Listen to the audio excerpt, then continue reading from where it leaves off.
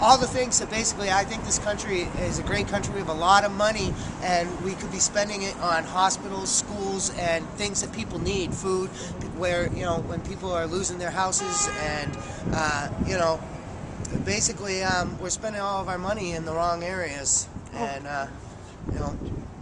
that's pretty much it. I want to end the Fed and, get this country back to a place that's, people are prosperous. And who are you guys supporting for president, if anybody? Nobody.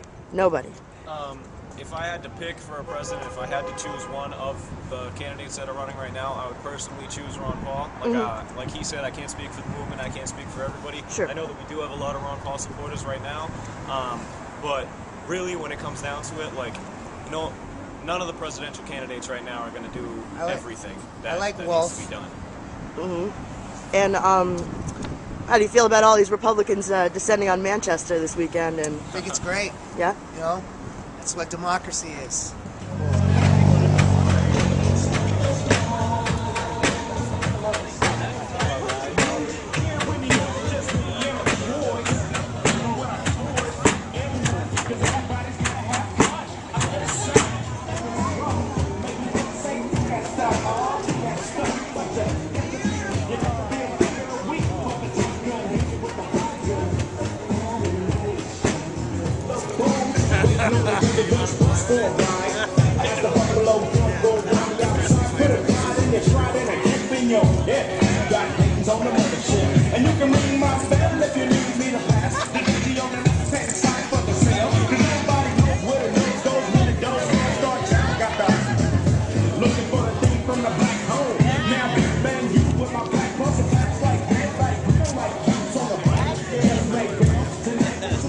I'm Alan Hayward, and I came out of the cave in the northern part of New Hampshire to come down here to the city folk at Occupy.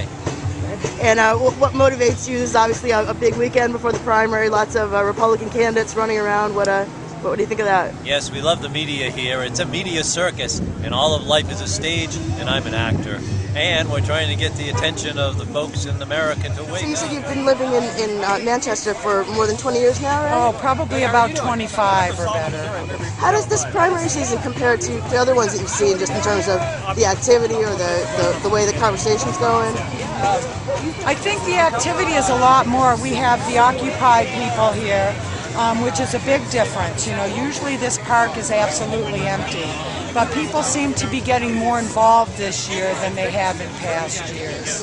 And although you're not voting in the primary because you're registered as an independent, or you're an independent voter, is there anybody among the GOP candidates that kind of appeals to you right now that you'd like to see win the nomination?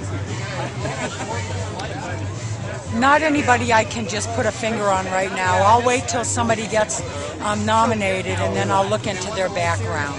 Does that kind of say something to you that you're inclined to vote Republican, but you can't think of anybody you really like to see? That says a lot to me. I've talked to many people on the street, and consensus is that you vote for whoever lies the best. So that's consensus on the street. Although I'm not opposed to that opinion. Thank you so much.